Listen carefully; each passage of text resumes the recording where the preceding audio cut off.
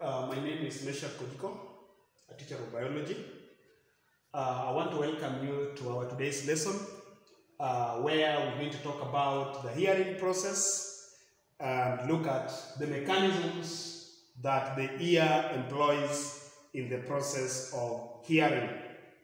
In our previous lesson, we talked about the structures and functions of parts of mammalian ear, which I want to believe that we are still aware of. So we talked about certain parts, and if you look at the mammalian ear, and all of us have got the outer external ear, that is in mammals. If you look at what we are having, we have the part of the ear that is called the pinna. The pinna, from our previous lesson, we said is a cartilage that is funnel-shaped.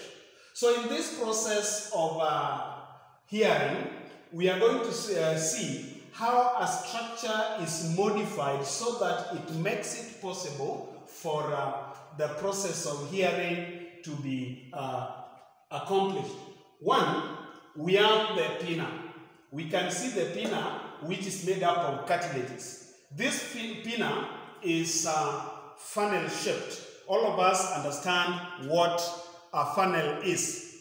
So, the main function of the pinna, because of its modification, is that it collects sound.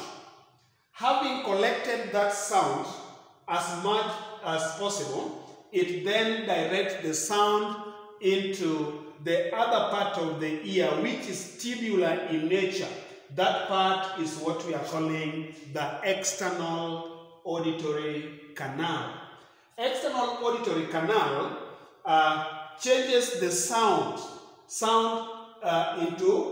waves into vibrations. So that means that when the pinna has collected the sound, then it directs them to the external auditory canal, which then make them vibrate. So the sound waves that are directed to the external auditory canal are then going to be transmitted to the other part of the ear, what we are calling eardrum. The eardrum is also given the name tympanic membrane. This tympanic membrane, or rather the eardrum, plays a vital role. These sounds are then they are further changed into vibrations, after which they are directed to another part of the ear, which we are calling the ear ossicles. We said that the ear ossicles are made up of, or rather is made up of three small bones. The small bones in order of their occurrence are the milus. Then we have the other part called the incus. Then we also have the last part of the ear ossicle that is called the steps. What happens when the sound, which are already changed into vibrations, get into the ear ossicles? So the first sound wave hits the milus, then transmitted to the incus, after which it is then taken to the steps. Once they get there, the main function of these three special bones is to ensure that the sound vibrations are amplified. We understand what is amplification in this case. That is, the sound is made louder, or maybe the pitch of the sound is increased. Then from there, the sound waves are then transmitted via the oval window. That means that immediately from the ear ossicles into the semicircular canals, the oval window then transmits the sound waves via another window called the round window. From the round window, there is a tube. We can see the highly coiled tube, what we call the cochlea. A cochlea is made up of three tubes and it is highly coiled. That high coiling is important because it increases the surface area for the hearing process. So if somebody asks you why one of the adaptations of the cochlea, we will say it is highly coiled to increase the surface area for hearing process. This again implies that the process of hearing takes place at the cochlea. So these tubes here that are coiled in the cochlea forms a cavity. That cavity is filled with a special fluid. That special fluid is what we are calling the endolymph. So this one here, maybe sometimes you can see in a situation, maybe you are swimming in a river and then by accidentally water enters your ear.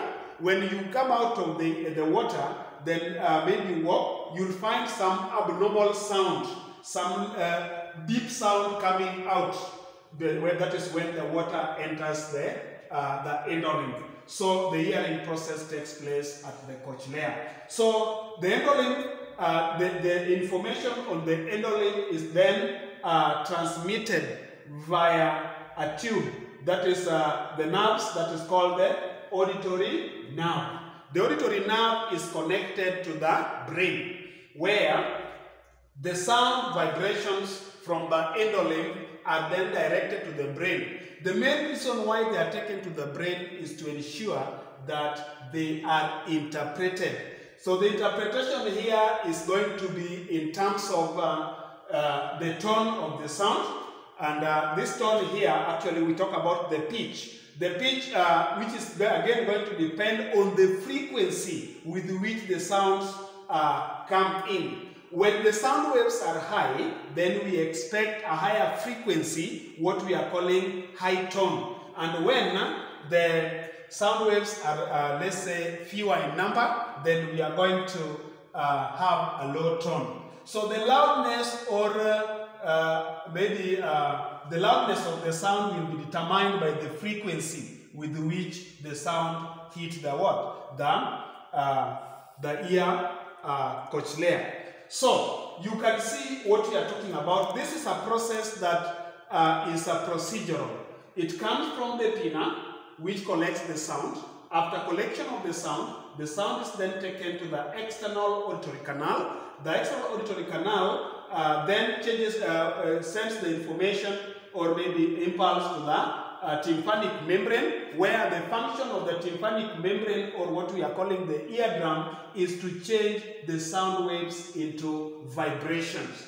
The sound waves in vibrations are then directed as an impulse to the next part that we are calling the ear ossicus. The ear ossicus are then going to change the sound, or rather amplify the sound. And we have said that the ear ossicles are made up of three special types of bones. The milers, the first one, then the middle one is the incus, then we have the steps. All together form what we call ear ossicles, which then amplifies the sound.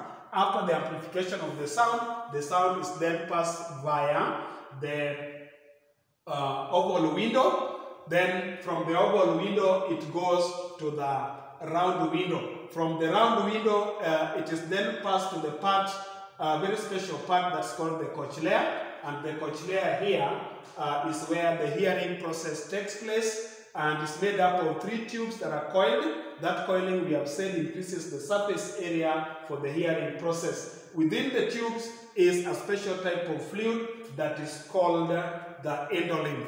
The endolymph then takes the information via the auditory nerve.